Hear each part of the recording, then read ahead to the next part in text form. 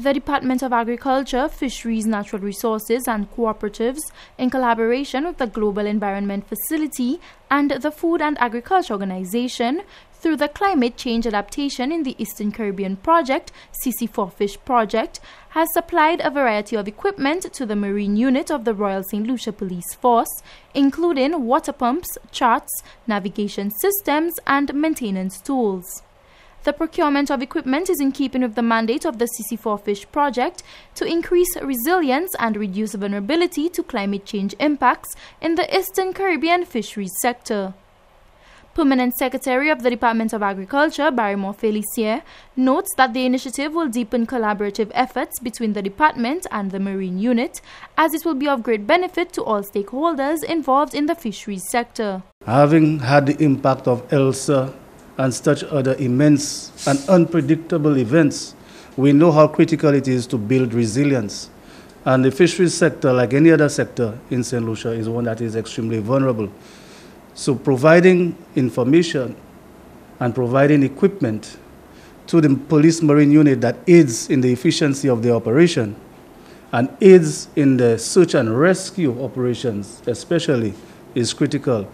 It enhances the probability of success in these rescue operations, and also it saves lives of the persons at sea and also those performing the rescue operations. Many other achievements have been made by the Department of Fisheries as part of the CC4Fish project, including the strengthening of the Marine Unit's communication system by providing base stations and repeater systems in the north and south of the island, as well as VHF radios to fisherfolk all over the island. Commander of the Police Marine Unit, Inspector Peter Joseph, expressed gratification on behalf of the unit for the newly acquired equipment.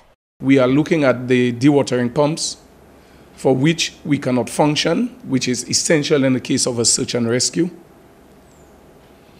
These pumps have the capacity to pump hundreds of gallons of water per hour. And it will not just assist the fishers, it will also assist the general marine stakeholders out there. That is the role of the Marine Unit, to assist the personnel, to assist the country, help develop the country.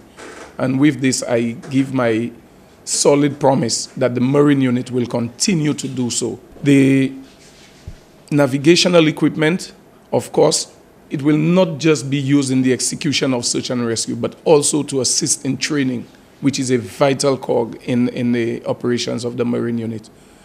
All the equipment that we have received, the charts, up-to-date charts, will also assist in that endeavor. The Department of Agriculture, Fisheries, Natural Resources and Cooperatives remains committed to assisting the Police Marine Unit, which in the fight of mitigating the impact of climate change on the fisheries and marine sectors remains an essential partner. From the Communications Unit of the Ministry of Agriculture, I am Lucia reporting.